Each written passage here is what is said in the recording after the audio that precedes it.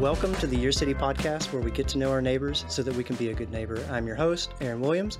Today, I'm joined by Renee Touhey-Childress, who is the Executive Director for Dover's Children's Home, which is a local charity here in Dover. We're going to talk with her about what type of work that they do here at the organization, how it impacts the community, and how she came to be involved with it. Renee, thank you for coming on to the show. Thank you so much for having me. I'm really excited. Yeah, me too. I find that charity conversations are normally the most touching, or like there's so much to go over with them. And it ever since my first season, when I did a charity episode, I've been like, okay, I always have to do at least a charity episode. Yeah, I love that. So you have a shout out ready for the city of Dover. Yeah. Who do you want to shout out? So Bending Bodhi Yoga, and the owner is Bethany Walker. This year she did an incredible thing for not just our kids, but our staff, and giving our kids memberships to be able to do yoga there, and also for our staff to have discounts on doing yoga there because she knows how stressful the work can be. And she's just been an incredible advocate for our work. So definitely want to shout her out. Yeah. When you said our kids, at first I thought your kids. Oh, yeah. But what you mean is the kids here at the organization. Yes. Okay. Yeah. So let's talk about the organization. Yeah. What does Dover Children's Home do? Okay, so it's a big question, but so we are a residential treatment program. We have two programs, actually. So we have a level 2 independent living program for youth between the ages of 10 and 21. And that's for kids who are stepping down from a higher level of care, who can't be at home for safety reasons, who have trauma that they're kind of working through, and we're providing treatment. We also have a level 1 independent living program. So we have a 3-bedroom apartment and a studio apartment on the property. We can take kids between the ages of 18 and 21 who are working on their own independence. Okay. So that's our program kind of in a nutshell. What we do is we provide trauma-informed treatment for those youth in hopes to get them to a more permanent place. So that's either home with their families and reunifying with them, or into foster care or into adoptive placements. For the majority of our kids, though, going to live independently in the community. So you mentioned level 0 and level level 1 and level 2. Yep. Level 1 and level 2. Okay. Yep. How many levels are there? What is that kind of ranking? So there's 5 levels in the state of New Hampshire in terms of residential treatment for youth. So the first one is level 1, which is independent living. And so these are the kids that they just have supportive services and case management to be able to support them in moving forward. Level 2 is intermediate level. So it's community-based, meaning that our kids go to school in the community, they work in the community, they have mentors in the community, but they also do a lot of extracurricular activities. They're allowed to do typical adolescent things. And then there's level 3, which is considered residential education. So they get both education and residential treatment services on site. Level 4 and level 5 are much higher. So it's considered psychiatric residential treatment. So hospitalization and safety type placements. Okay. I thought it was going to be like, as you go up, this increases, but it's more just like different designations. It's not just like, oh, it becomes more hands-on as it goes up. It does. Oh, it does. Yep. So the ratios change, their treatment changes, what they have to have for services in those programs change. So things like nursing staff or medical staff on site or psychiatry on site. So those things increase. So because we're community-based, our kids get the majority of their services in the community, so outpatient-based. Gotcha. And you also mentioned trauma-informed development? Or trauma-informed care. Yeah, trauma-informed care. What is that? So very broad question, but we're going to dig in a little. Trauma-informed treatment means that everything that we do and everything that we're working on is from a trauma-informed lens. So all of our kids have gone through some sort of trauma, whether it be emotional trauma, well, all of them, because they've been removed from their homes, but also because of abuse and neglect that they've experienced, or delinquency, or cultural trauma that they've had. And so we are working from a place of understanding their trauma, and then we are meeting them where they're at. So everything that we do in this program is trauma informed. That's from the treatment that they receive, the clinical treatment, the spaces that we have in the house, all of the language that we use, whether it's in documentation or how we're talking, all of the trainings that our staff get, everything that we do is trauma informed. Okay, gotcha. And so you've got a bunch of kids living here Yep. for all the reasons that you listed Mhm. and living in the apartment out Yep. back. What does a typical day like your staff, what are y'all taking care of? What does day-to-day Yeah. action look like Yeah. for the people who work here? It's every day is very different.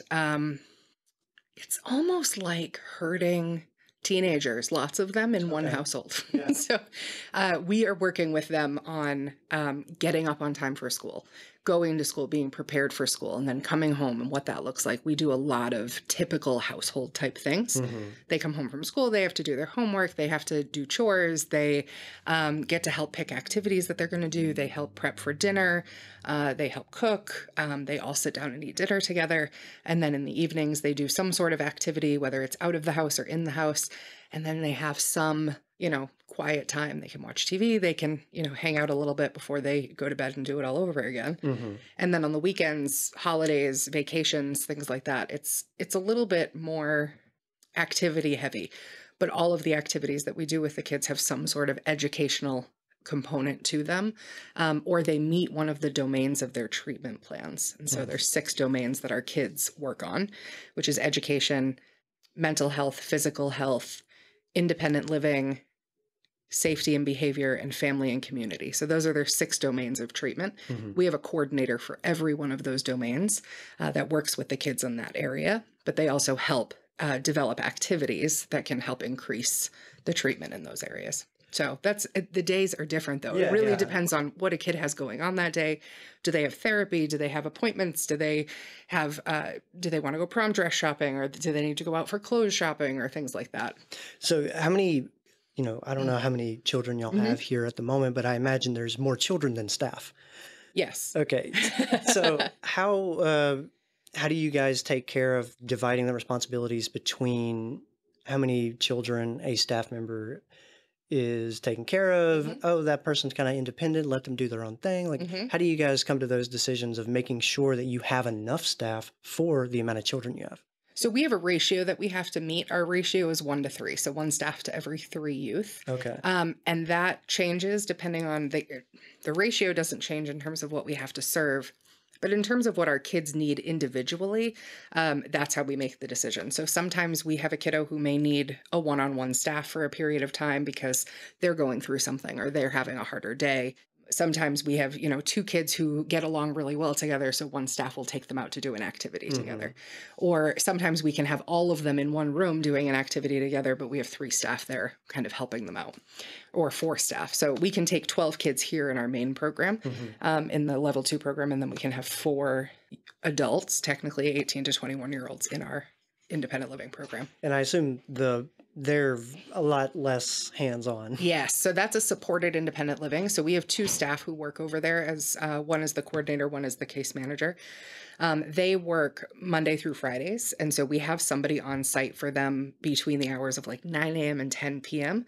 But then the overnights and on weekends, they're kind of on their own. Yeah. They have on-call. They can call for emergencies. They can also come over here and talk to staff if they need to, but that's more supported independent living, and they're adults. Yeah, So, yeah. yeah. We're here if you need us. Yes. Yes. If you have a problem, just call, but otherwise, Yes. you got it.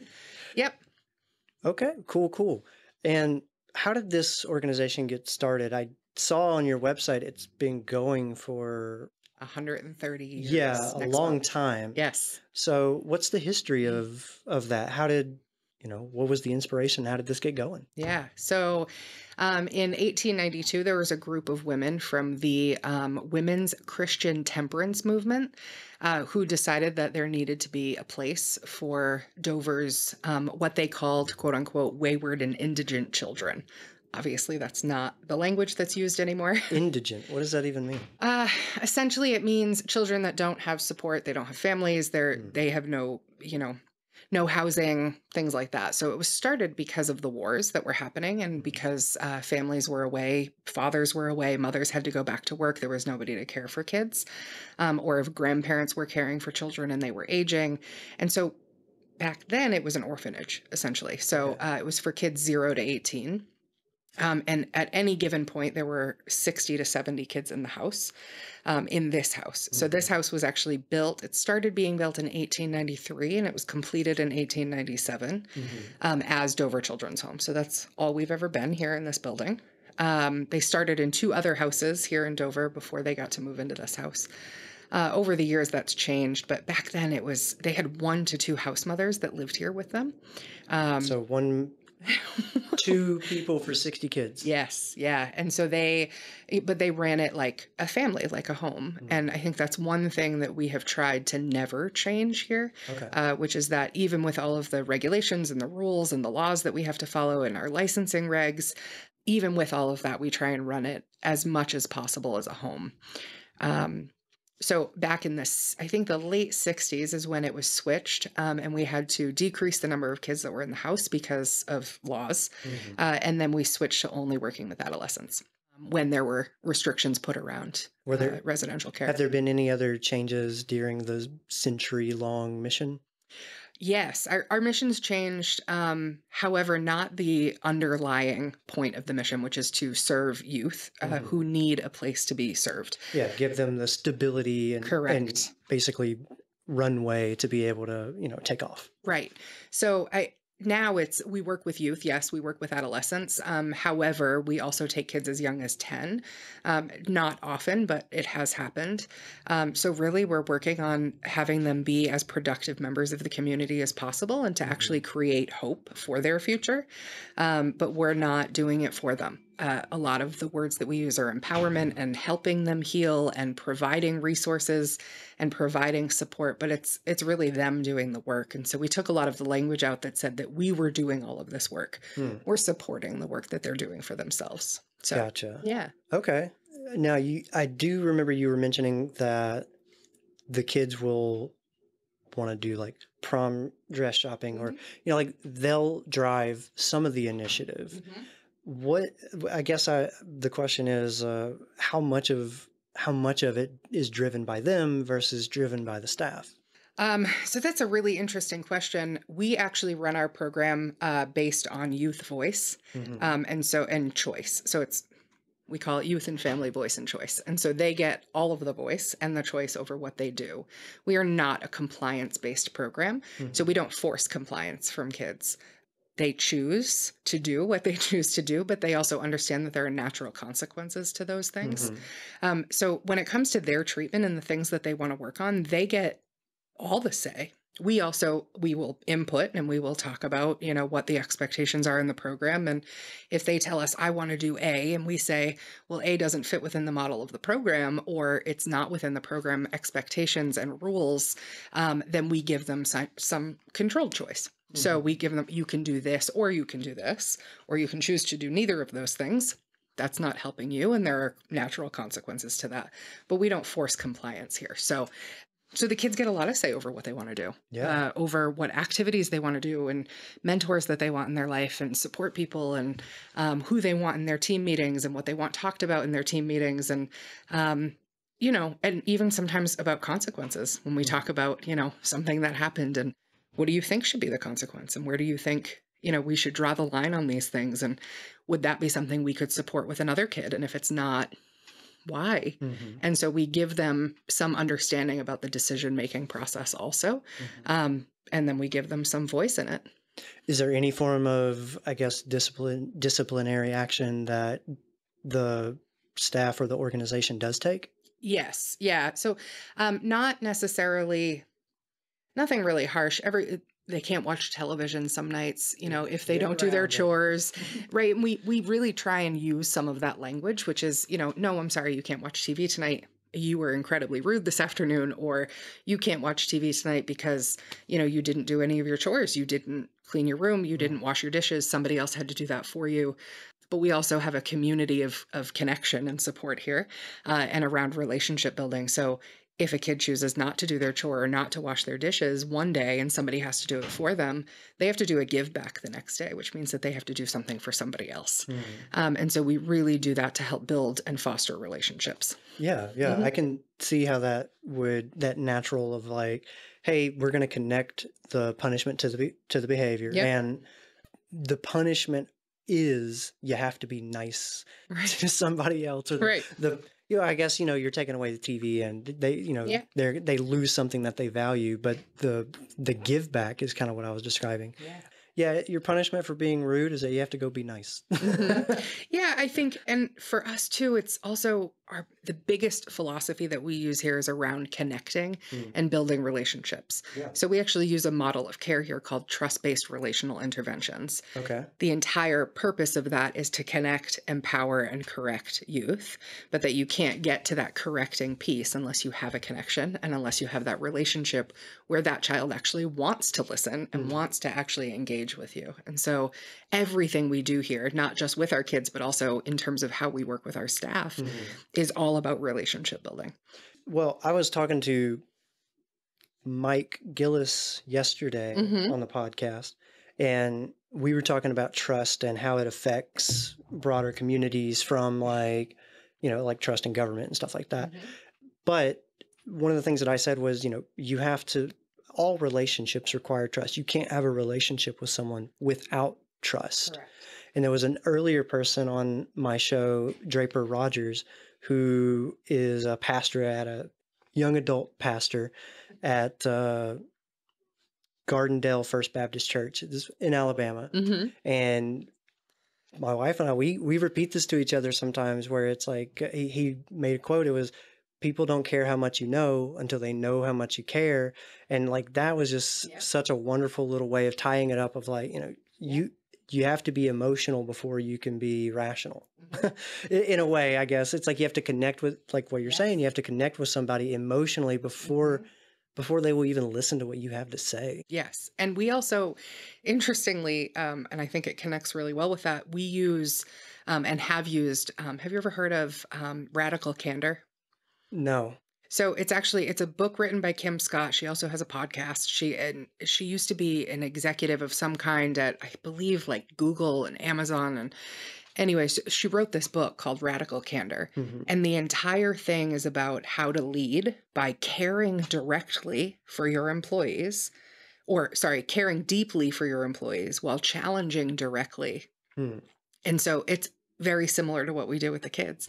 We care deeply about them. And so we challenge them directly on their behaviors and on where they want to go and how they want to get there. If we don't have their buy-in on where they want to go in their life, it doesn't matter what I tell them to do. Yeah. They're not going to do it. And so if I care enough about their life, then they will have a buy-in to their own life. And oftentimes we are able to get more from our kids and we are able to push them further and have far more successes because we spend so much time building and rebuilding and constantly rebuilding those relationships. Yeah. It seems like with this, they're kids, you're going to have troublemakers or, they're teenagers, of course. You're going to have the moments where they're like, I'm kind of done with this. So how do you approach those types of challenges? How do you, I guess, we've talked broadly about how we do it. In a specific way, how would you approach that type of challenge? Yeah. Interestingly, we've actually had that challenge fairly recently with some of our kids just not putting in the effort for their own progress and their own treatment. And so we challenged it directly, but we challenged them to say, this is your life and your decisions, and we're giving you a lot of choice. We want you to have this choice. However, if you are not able to handle that choice, should it be something that we handle? Should we be able to make decisions for you? Because right now you can't make them for yourself. It seems to be working actually really well with a couple of our kids that we did that with. And really it's about saying, we can give you as much choice as possible, but if there's a safety concern or if there's an issue with your treatment, then we have to step in as the adults because we care about you. And so having this relationship doesn't mean not correcting them. It doesn't mean not consequencing them. What it does mean is utilizing the relationship that you have to be very clear and to challenge. And so we use what's called playful engagement a lot. And so it's like the first step in correcting a behavior. So, say we have a kid who swears a lot. This is a good example because they're teenagers and they love to swear. All the cool kids do it. To be fair, us adults swear. Yeah. And so we try and minimize it somewhat. And we really talk about time and place, and we really talk about like, how are you using it and why? Are you using it toward people because that's never acceptable? Mm-hmm. Or are you using it to emphasize something? And are there other words? But we talk about all of that stuff. But if we're trying to correct that behavior, you can probably hear me 5, 6, 7 times a week saying, watch your language up there, but like joking around with them, and they laugh and like we giggle about it, but they'll usually be like, oh, sorry, Renee. It's just a gentle reminder. Correct. But it's playful. Yeah. And because why are we going to be harsh, right? We're not there yet. Hmm. However, we get into a situation where we have a kid swearing at another kid or swearing at a staff and getting, verbally aggressive. Well, that doesn't call for playful engagement. That calls for being very clear about what the expectation is and then allowing them to still make that choice.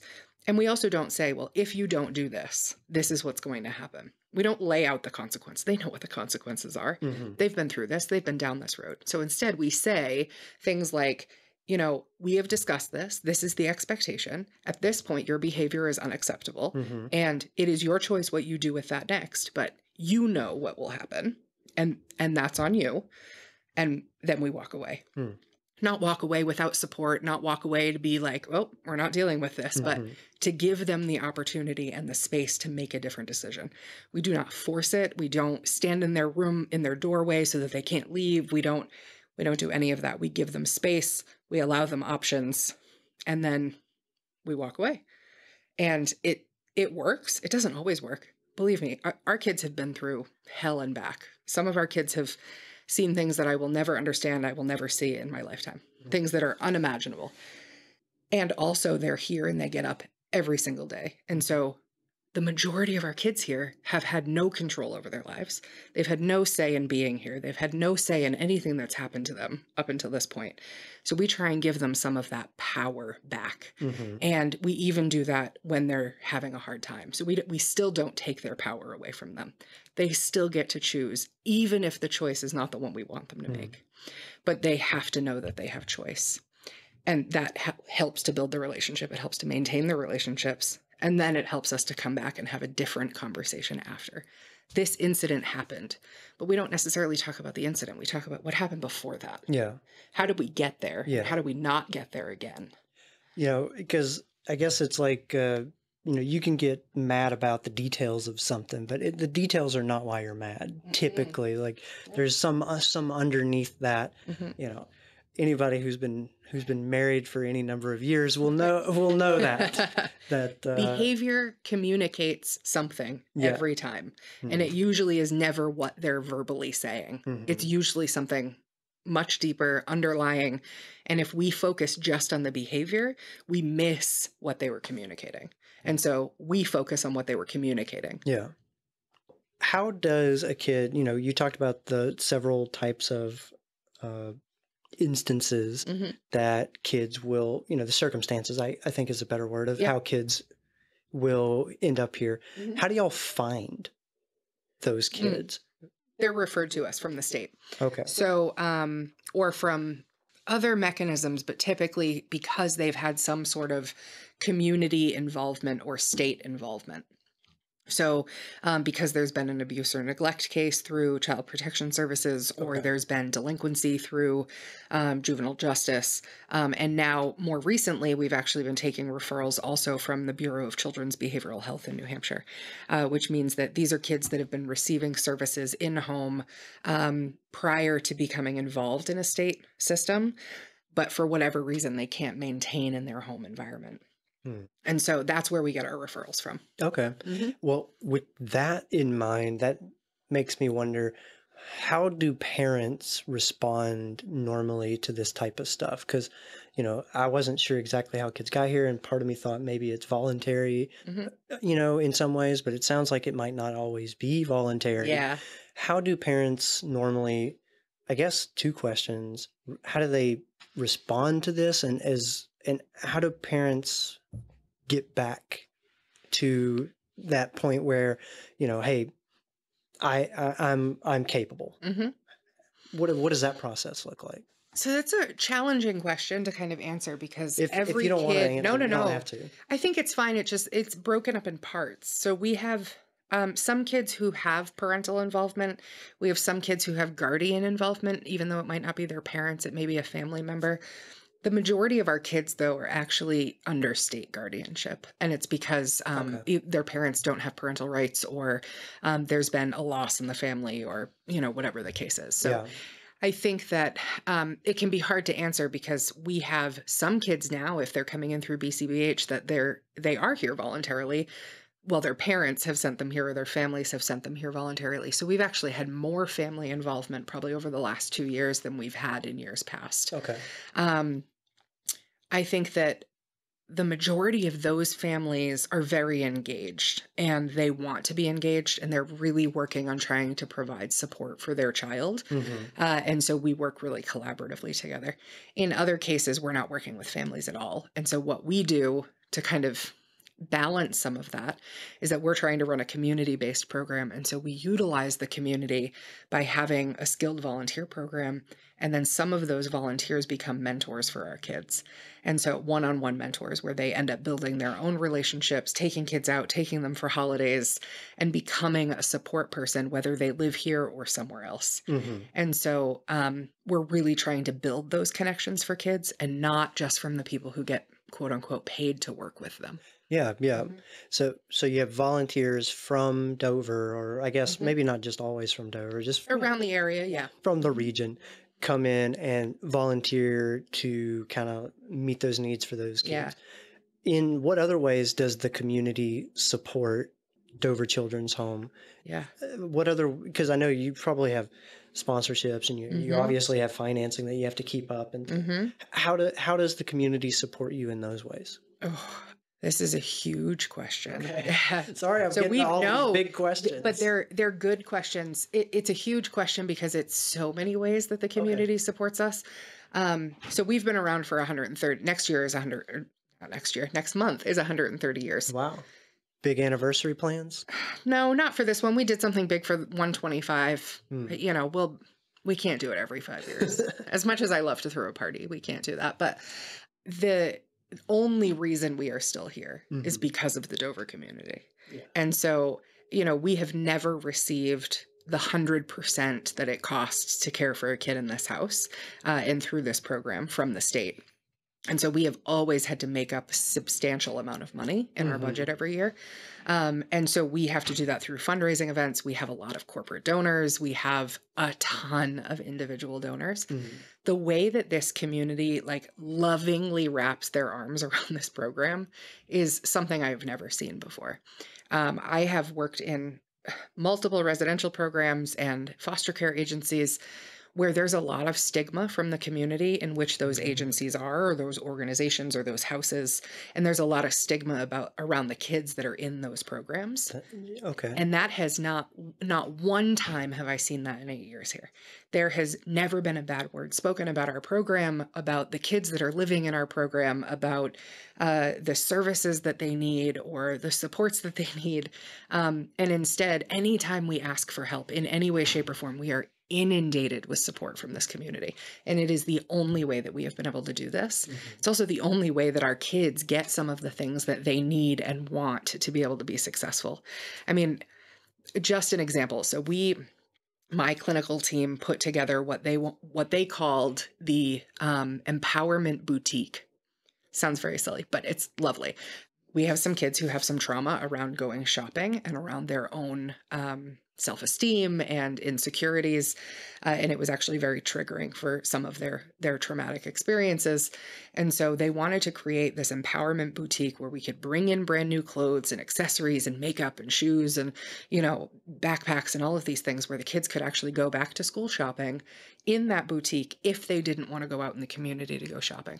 And so we put out this call to action on Facebook, which it was just insane, but we put out this call to action, and within 48 hours, I have to tell you, the thousands of dollars that came in and the thousands of dollars worth of clothing and shoes and accessories that came in, the outpouring from this community was insane to the point where after 2 weeks, we had to say, please stop. We have no more room for clothes. But we still have a ton. And so now every season we actually get to kind of change out the clothes. The kids get to go back in there. And it was incredibly successful. Kids that had not gone clothes shopping in years because they just couldn't stand to do it had brand new clothes that they were super psyched about. And they did it with the clinical staff. So there was a lot of, processing and having conversations and really uplifting messages while it was happening. But it's stuff like that. Like that is how our community shows up. And they show up by coming to our fundraising events. We have food donors, dinner donors who cook a dinner once a month, if you will, or they bring in the ingredients and the recipe for a dinner once a month. We have almost every night covered every single month.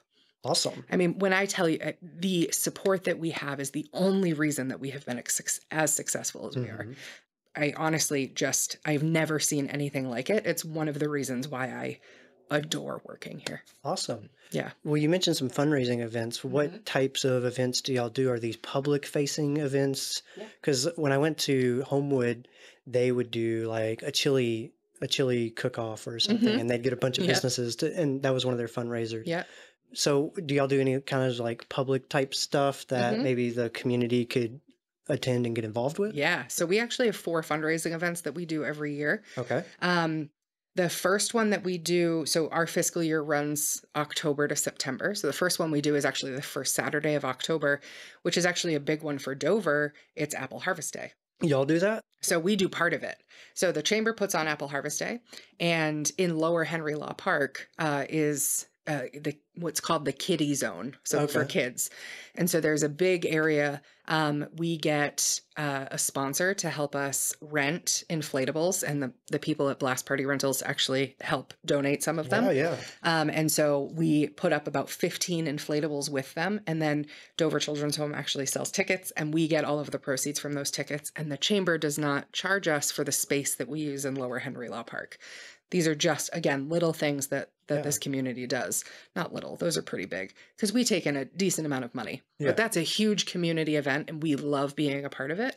And then also myself and our director of development, we sit on the committee for Apple Harvest Day with the chamber. And so we also help with all of Lower Henry Law Park, not just the area that we do. So Apple Harvest Day is done by the chamber. Correct. And the chamber helps you guys out by giving you space to set up. Yep. Okay. And so, and then we sit on the committee and help kind of put on the event with them, which I love that partnership. It's actually a lot of fun. Yeah. But that's the first Saturday of every October.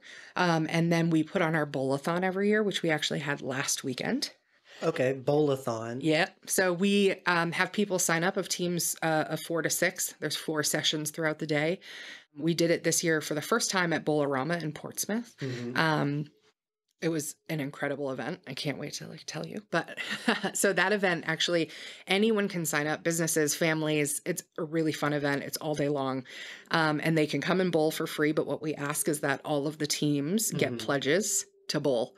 And so they help bring in the money. And so last year, I think we had a gross of about a little over $31,000 for the day. And we had a net income from that event of $27,000. This year, though, we had a gross of over $42,000 and a net of almost $42,000. Wow. It was a phenomenal day. And I have to say, Bowl-a-Rama in Portsmouth gave us the bowling alley for free for the day. So we had almost very little in expenses. Yeah. They were amazing. It was the best run event. It was so seamless. It was an absolutely beautiful day. Everyone got involved. We had teams that brought in we had one team that brought in almost $10,000. We had another team who brought in $8,000. They're the reason that it was so successful. Yeah. So that was awesome. That was last weekend. So we do that in April every year. Our next event, though, is June 8th, which we have our tasting tour. This is also open to the public. People can buy tickets. What do we taste? So we sell 200 tickets. It's a beer and wine tasting, and also food. And so it's done at Blue Latitudes. Okay. And they put on the whole thing for us. Really, they help plan the entire thing. They figure out the menu. They get all of the distributors, and we sell tickets. And it's a really fun night. Obviously, not a family-friendly event. This is more of an adult event. Yeah. But it's definitely a lot of fun. We love it. So this is our 16th, I think. Okay. Our 16th tasting tour. And our bowl-a-thon was the 15th. So the kids here get to go to the bowl-a-thon. Correct. But they don't get to go Not the tasting tour. No. They don't get to go to the tasting tour. That one, sadly, no. But, and then our last one that we do is actually in August, and that will be our golf tournament. This is our 15th annual golf tournament, which is at the Links in South Berwick. And that one, I believe, is August 14th. Haha. I almost forgot. But that one, we can have 144 golfers. It's a smaller event, a little bit more exclusive just because it's for people who golf. It's not cheap, right? So so every event has its own thing. So we have a family friendly event. We have kind of like a classy adult, dress up event, but it's more for the whole community and people can buy tickets. And then we have kind of a little bit more of an exclusive event, which is our golf tournament. So I see the strategy there of like, hey, we're going to do fundraising with different groups. Yes. Right. So, this group, that group, and then the golfer people. Yep. And then Apple Harvest Day, which is like a whole community event, which means people are going to come out anyway. They're not just coming out for Dover Children's Home. They're coming out to be a part of Apple Harvest Day. And we actually get to market a little bit about what we do and get more people involved that way. But that's a big event for us because we have to have like 75 volunteers for that event. And we never have a shortage. I shouldn't say that. We always scrape by because that's a lot of people and you're asking people to take their day away from going to Apple Harvest Day. But we have dedicated volunteers who are incredible. And so we're very fortunate for doing it. They volunteer every year. We have a lot that volunteer every year. The UNH rowing teams, the men's and women's rowing teams, they come every year to volunteer with us. So the kids from those, I shouldn't call them kids, but the college students from those teams come and volunteer. So there's usually like 30 kids. I said it again, 30 college students who come and help us. So, yeah. And they're all like super... I imagine at rowing, they're like... ish. Yeah. But they also have a lot of fun and they're really good with the kids. And, they've been super supportive. We've had them every year since I've been here. So this past October was like the 8th year that I've done Apple Harvest Day and we've had them every year. So. That's awesome. Yeah. So you've mentioned volunteers a lot and I imagine it can be difficult to recruit for that, but you make it sound like it's easy. Yeah. What are the benefits of, I'm a big believer in volunteering and I think that, there's a lot of value in that for the organization as well as for the volunteer. Yeah. What are some of the benefits of volunteering for the Dover Children's Home? And what are, I guess, some kinds of roles that people can volunteer for? So previously, when we've asked for volunteers, it's really just been, we've had a couple of volunteers who have consistently helped out in the house, like they help out in the kitchen or they help out around the holidays with donations that come in or they help out in our front office. Over the last year, though, my team has really pushed this idea of mentoring for kids and getting volunteers from the community more involved as we are a community-based program. And so my team really worked to put together a skilled volunteer program. So we started I believe it was in August or September, that we started having monthly volunteer information sessions. So people can go on our website and fill out applications to become volunteers. And then we invite them to a monthly volunteer information night, which we actually have tonight for a group that has come through. And then once they go through that information night, if they're still interested, then they go through training. They have to do background checks. They have to, there's a lot of pieces that go into that. You got to make sure that the kids are protected, right? Yes. So, and then we have them go through a bunch of processes with our staff and to make sure that we can get them involved and engaged in the right places. So some of those volunteers are still just coming to do events or, doing stuff off site, or they're coming to help in the kitchen, or, they're helping us clean out spaces in the house because it's an old home and we house a lot of things that sit here for a long time and we lack storage. So they've helped us out in a tremendous amount of ways. And then as we've brought them into the house and they've actually met our kids and gotten to know them, some of them have naturally become mentors for our kids, and others we've set up from the beginning to be mentors for kids because of their interests and who they are. Yeah. So What happened, though, was because we had such an influx of interest in becoming volunteers, this is actually going to be our last monthly volunteer information night until the end of the summer, because we need to really get everyone through the process Yeah. and get these volunteers set up with activities and engage them because we want to keep them. We got to figure out a job for everybody to Yes, do. and which is an amazing problem to have. Right. But when we opened up just general volunteering for Dover Children's Home, no, the response was insane. That's awesome. And so every volunteer info night that we've had anywhere from 4 to 10 potential volunteers in the room. And I think that we have an active volunteer list now of like 30, which has never been the case. We've usually had 2 or 3 that were consistent volunteers on a weekly basis. And so this is a huge change for us. Yeah. And an awesome thing to have. It's a huge win for us. It's an amazing win Right? for us. And the people that we have met in doing this have been just amazing. I mean, what they want to give back to the program, but more importantly to these kids is it's not something that we can necessarily give them as paid staff all the time. But these are people that are showing up because they want to, and they're building relationships with kids because they want to. And it's been like pure gold for our kids. That's honestly. awesome. Yeah. That's so cool. We're really excited about that. So over the 8 years that you've been here, what are some stories that you've been able to that has impacted you, that you've been able to take away, and it's like, you think, man, that was important? There's been so many.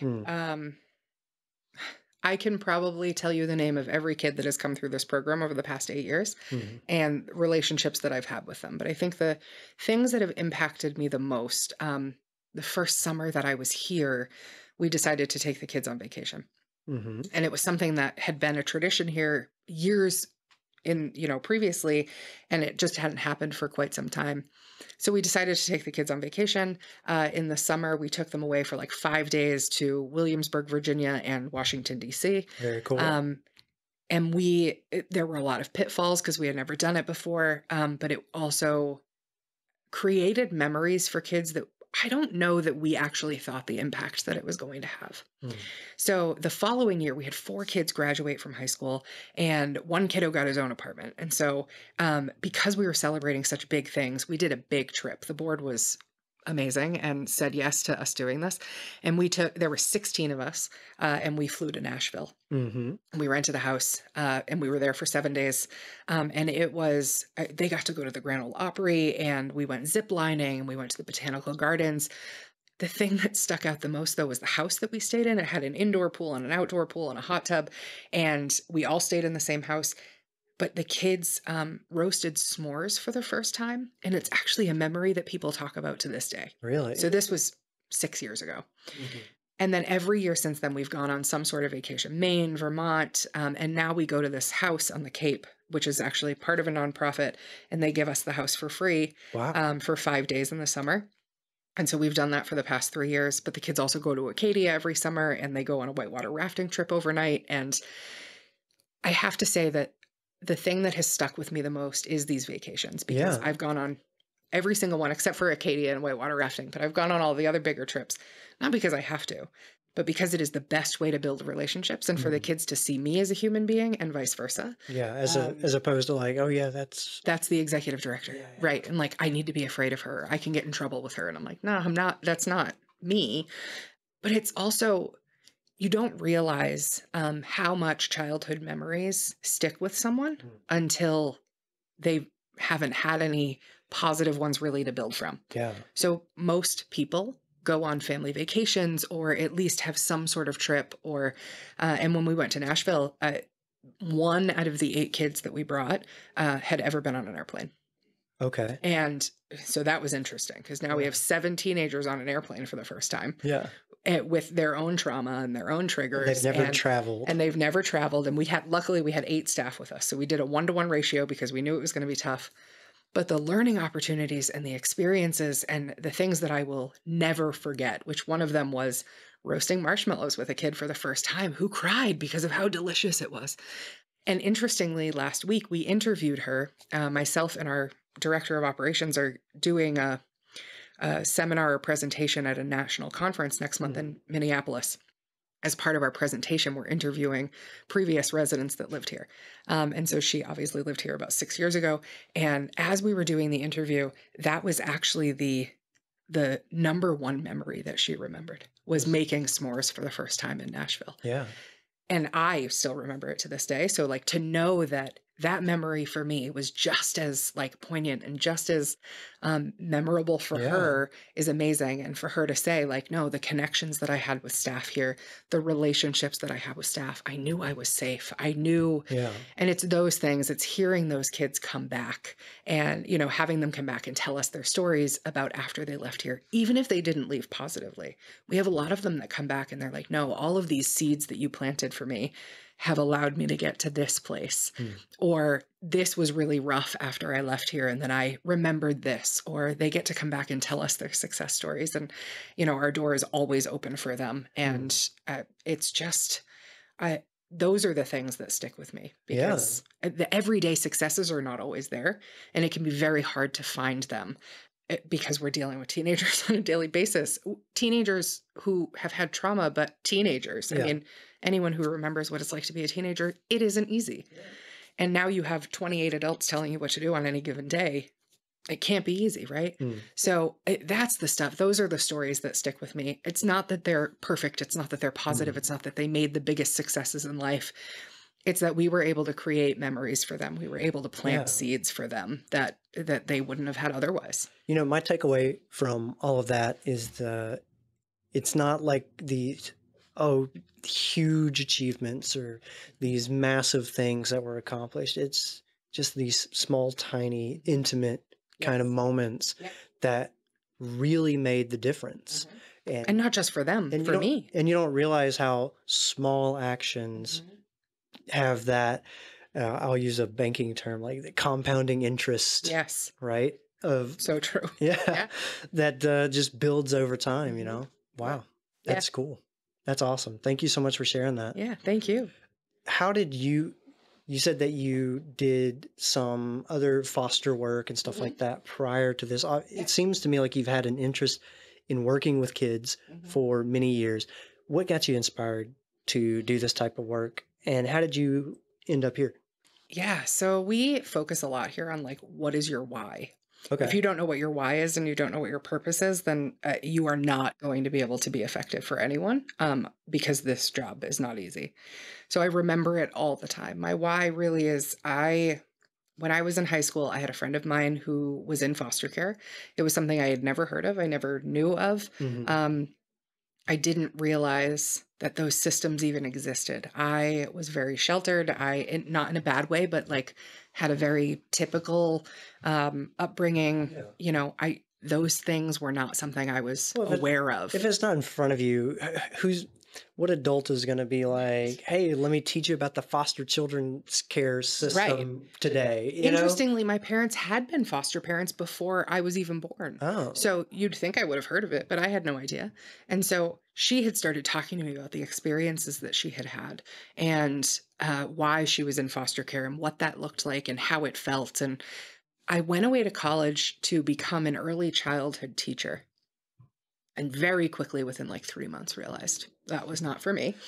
But the school that I went to focused really heavily on social work. And I started talking to some of the teachers there. And I realized that I could actually change that system. And I could help and hopefully help to foster some change in that foster care system. So I decided to get my degree in social work, and I did, and got out of school, and then went back and got my master's. And when I got out, worked in a residential treatment program as a clinician, and then went and as a clinical supervisor at a foster care agency, became the director of that foster care agency for quite some time before I came here. In all of that, I realized that I like administrative social work because I like to be part of the change that helps all of the kids, not just one. But my entire focus has always been on children and adolescents and their families and around how to make the system different. And so I left residential care because I could not stomach how kids were treated in residential care. And it was all compliance based. There were so many restraints happening, kids being secluded in quiet rooms because they're having behaviors, and I couldn't stomach it. So I ended up leaving residential and went to do foster care instead. And then this job became available. And I happened to find it one day, and I was like, I can't go back to residential. I can't do it. And it kept popping up. And I was like, oh, all right, there's a reason. So I applied for it. I came in for the interview. And midway through the interview, I asked the preceding executive director, how often restraints happen in this program? And she said, we haven't had a restraint in this program in almost a decade. And I said, I'm sorry, what? Yeah. And she said, yeah, we haven't. And we don't do seclusion. And, we don't have quiet rooms, and we don't have a points and level system. And we run the house like a home. We don't run the house like an institution. And because of that, restraints are just not something that we do. Yeah. We're trained in it. We have to be. And so I was like, oh. So when I was offered the job, I was like, no, this is like the perfect catalyst for system change in terms of how we treat kids who are in residential care and how we do trauma-informed care. Because I truly believe that you cannot necessarily have the level of restraints and seclusion in residential care and also say that you're trauma-informed. Because restraints and seclusion are not therapeutic, and they can be triggering, and they can be more traumatizing for youth, but they can also be traumatizing for your staff. It creates a high burnout. It creates a hugely stressful environment where it's already a stressful environment. And it's not something that we've ever pushed. And so we have now been almost 17 years restraint and seclusion free in this program. Very cool. So it is something we're very proud of, but it's also something that we work very hard at all the time. And it's also something that we're now pushing, not just us, but to other residential programs in New Hampshire. And it's why myself and our director of operations are doing that seminar at a national conference next month, which is around restraint and seclusion-free residential care and youth voice and choice. Very cool. Yeah. Awesome. Yeah. That's interesting that level of interaction was what kind of pushed you away from it. It was like, no, I don't want to, we can do better than that. I don't want to I didn't want to be a part of it. Yeah. I didn't want to be a part of re-traumatizing youth. And I also got traumatized more than enough times with watching the restraints, being part of restraints. And I'm sure you just didn't feel you good. could just see the hurt. Yes. Yeah. And those relationships that you build with kids, the minute you restrain them, that relationship's gone. And you're almost never going to get it back. Yeah. It is really hard to rebuild that trust, that this idea of felt safety. Our kids no longer feel safe with you, even if they were doing something that you thought, or that a person thought that, they needed to be kept safe from. We truly believe that there's another way to do it. I mean, all of our kids here have had, not all, I shouldn't say that, but a lot of kids here have had some sort of property damage. We've had kids put their hands through windows, put their hands through walls, break glass, kick things, all of that stuff. It's not an imminent risk to them or to anyone else. Maybe if they put their fist through a window, I'm not going to restrain them after the fact. They've probably already hurt themselves. Yeah. And so now we're at that cool down point. This is where we can rebuild a relationship. But also, how do we give kids the physical attention that they need and that they want because they're still children, without it having to be something that they seek out through the needing to get restrained? So we do that, but kids can ask for hugs. They can ask for high fives. We do a lot of spa days where we do their nails, because then we're holding their hand, and things that are appropriate, things that are, always monitored, because obviously boundaries, but that are appropriate, because everyone deserves physical touch if they want it and if they need it. And it shouldn't have to be done in a way that is traumatizing and aggressive and forceful. And so it's not something that we do here. And because of that, we've had plenty of people work here and that still work here that used to work in other residential treatment programs, just like me, who come in and they're like, how do you do this without restraints? And then by the time they leave, they're like, oh my God, how do we not do it without restraints? How have we always done this and thought it was an okay practice? And I'm not saying that the way other programs do it is wrong. I'm saying that it's not something that we believe in, and that we're trying to do things differently. We're trying to redefine group home care and residential care for adolescents and for kids, because it's important that we're not re-traumatizing them. It's important that the system is actually working to help them. And that's not been the case. Yeah. So what do you think is the future? What is your vision for Dover Children's Home? Where do you hope it ends up in the future? Kind of where are you taking it? Yeah, we are really hoping to expand our services, not just to do residential treatment. We're really hoping to do something along the lines of foster care, so that we are still providing that level of treatment for youth and children and their families under our same mission, but we're doing it in different capacities. So it's not just residential treatment, but also how do we give them more permanency? How do we give them more community-based opportunities? How do we give them more supports? So we're really hoping for that.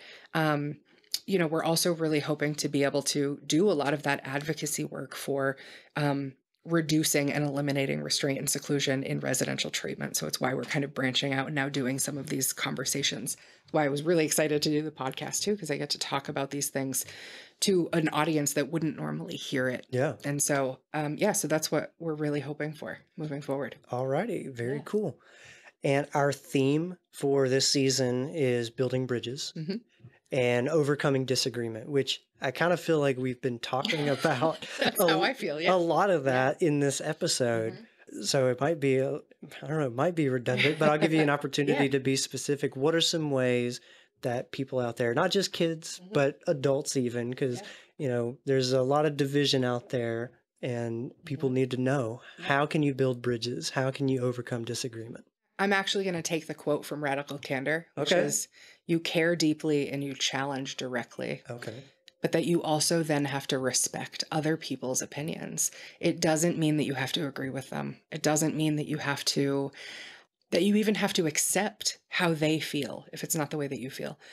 It does, however, mean that if you want to ever get to a different place, you have to be a kind human being. You have to care about other people, regardless of their opinions, because they're still human beings.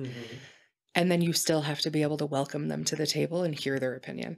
And that is really hard to do. I think it's something that we struggle to do with in our culture right now because of the divisiveness. Yeah. But remembering that regardless of what people may think in their minds, that we are still all human beings looking for the same thing, which is connection and, the opportunity to be heard. And so if you remember that, if you go at it with that intention, I think that, we can bridge those divides. Yeah.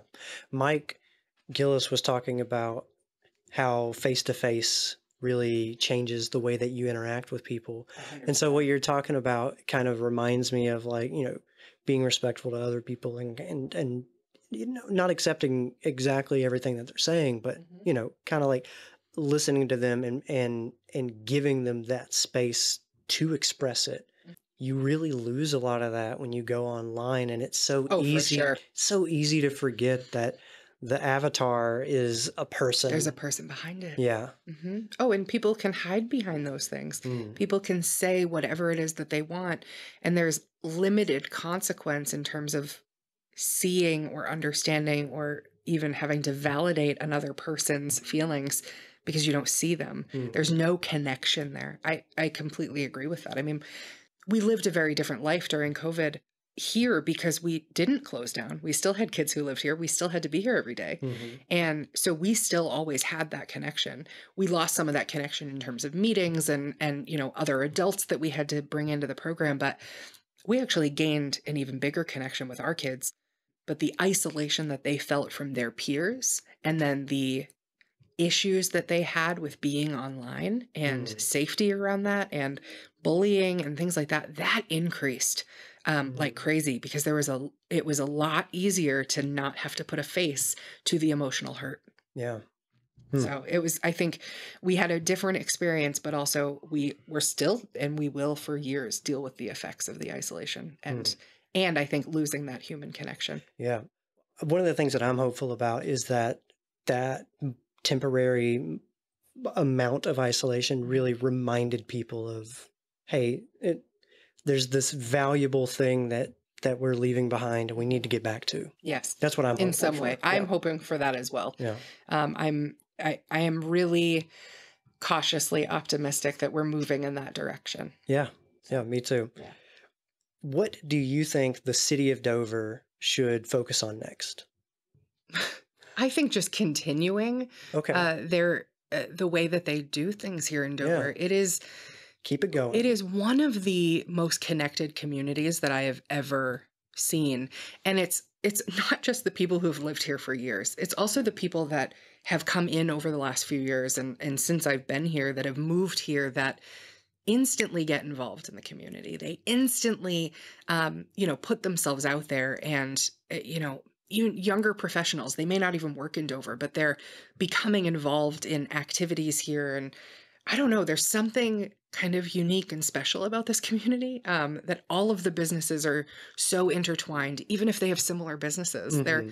They're collaborating and they're communicating. And I don't know, I just think continue down that path and, continue to build up the city, but in a way that really fosters connection with everyone instead of, I think not just building more housing, but actually how do we build it in a way that is connecting people to the community? Yeah. I think one of those things, I don't know if you've heard about CAP, which is Community Action Partnership of Stratford County.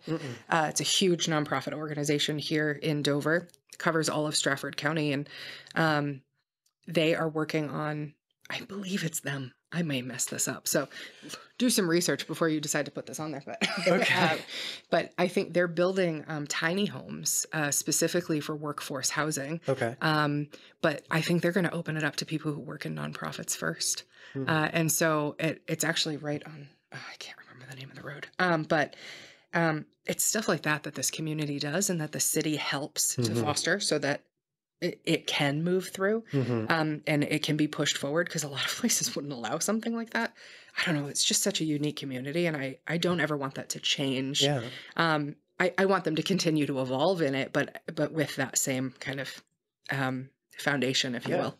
Well, some of the people that I interviewed for Gardendale, they talked about community and they said, you have to focus on it, right? So you have to focus on keeping community. So I think that's a great focus, Obviously, I care about that. That's what I care about is community. So I think that's great. Yeah. Is there anything that you wanted to add before we close out? No, I just thank you so much for doing this. It's really inspiring for me. I had to, prepare for this, but also it reminded me of all of the reasons. And, I'm looking through all the reasons why we do this and why we think we're an incredible program. And I will boast about my staff and my kids all day long and this program and this community because I don't know, we've just been so successful for 130 years because of it. And it is, I don't know, I'm really excited about this podcast and to be a part of it. So thank you. Well, thank you for joining us. And thank you for listening to the Your City podcast. If you enjoyed our conversation today with Renee, you can share this show with somebody that you think would also enjoy it. We really appreciate that. We don't have a big advertising budget, so thank you for any word of mouth that you give us, and we appreciate you taking the time to do it. Thank you for listening, and we will catch you on the next one.